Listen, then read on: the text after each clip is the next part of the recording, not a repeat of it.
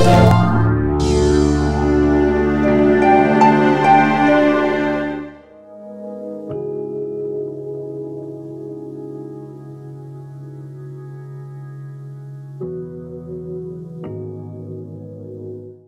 hello everyone. My name is Dr. Ashwin Mahalingam, and I am a professor in the Department of Civil Engineering.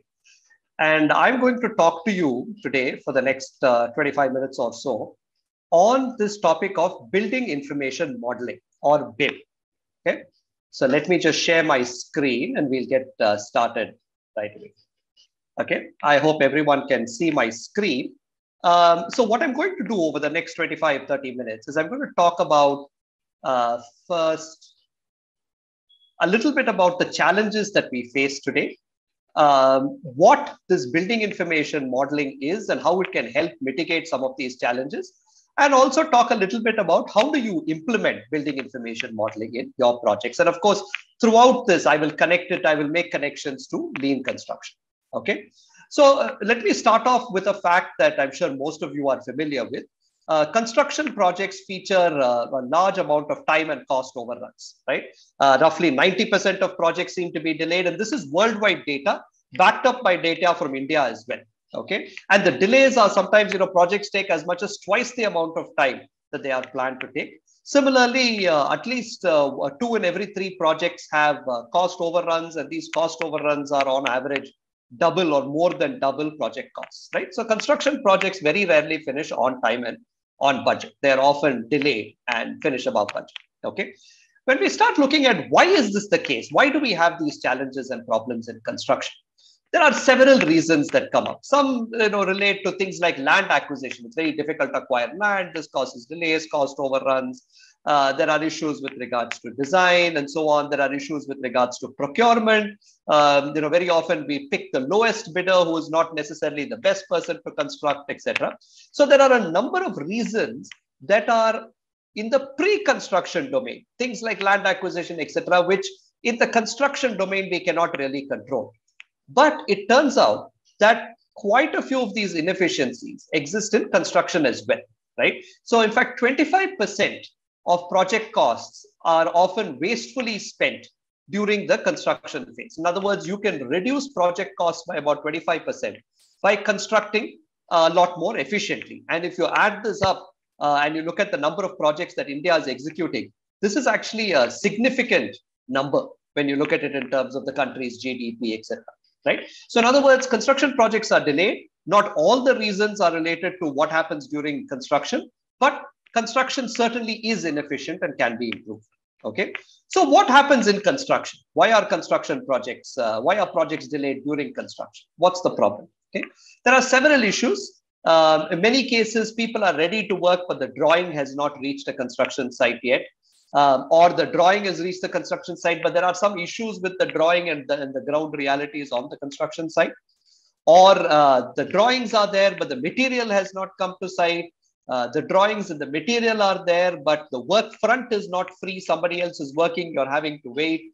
And this is causing delays and rising costs. Or you have the drawings, the material, the work front, but labor is unavailable. You don't have the right quality of labor with the right qualification on site. So these are the kinds of challenges that you typically find on construction sites that lead to delays and cost overruns. Okay, and if you were to really look at all of these, you'll find that all of these relate to the challenge of coordination, right? Essentially, the issue is we have so many different people on a construction site, so many different contractors, subcontractors, designers, design consultants, vendors, etc., that coordinating so that everyone appears on site at exactly the right time to execute their work, right, is a big challenge. And very often you find that the designers are ready, but the subcontractor is not, right? The subcontractor and the designers are ready, but the vendor is not, right? So essentially what you have on construction is a coordination problem.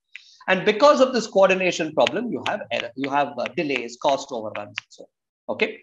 Now, lean construction essentially says this is the problem that we are trying to solve, right? So lean construction is all about coordinating better, all about solving the coordination problem, right? And lean says, hey, there's a couple of things that we can do. On the one hand, we can talk a little bit about contracts, right? And try to figure out how we can write contracts that allow or enable people to coordinate. This is at the macro level. Second, at the site level, Lean talks about a number of systems, and I'm sure you're learning several of those in this course: last planner, value stream mapping, etc. Things that you can do on site, right, to identify waste better, minimize them, and therefore coordinate. Okay, but an important third component to this whole Lean puzzle is the use of digital technology as a tool to enable coordination, right?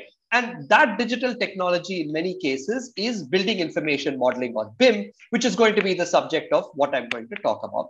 So now I'm going to move on to my next slide, where we're going to talk a little bit about building information modeling, what it is, and then we'll try to come back and see how it helps with lean construction.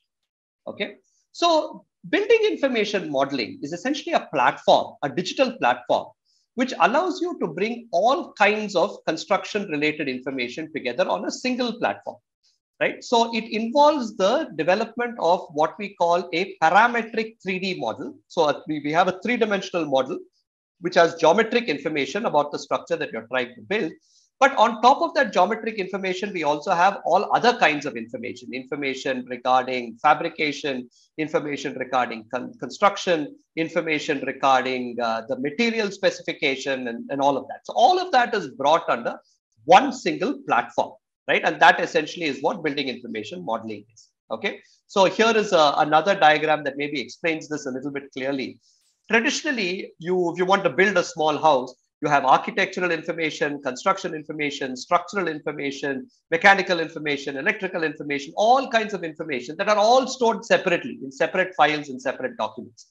In building information modeling, all of that is stored on the same platform, right? All interconnected.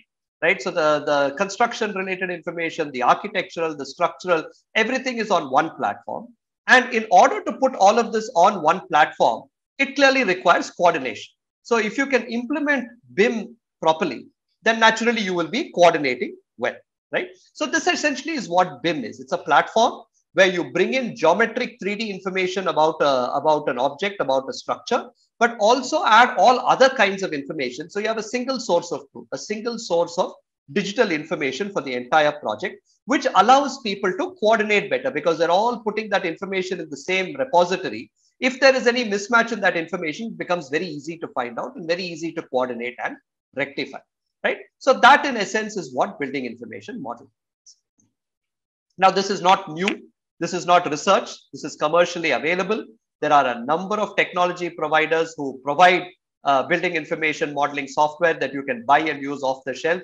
Perhaps some of the more famous ones are Autodesk. Some of you might have heard of a tool called Revit, which is Autodesk's one of Autodesk's building information modeling platforms. Then you have another company called Bentley. Bentley has, again, a suite of tools. So the point I'm trying to make is you can go ahead and use these right away. They're all readily available. Okay. But the question that you might ask me is, why should we use it? What is the benefit that we get?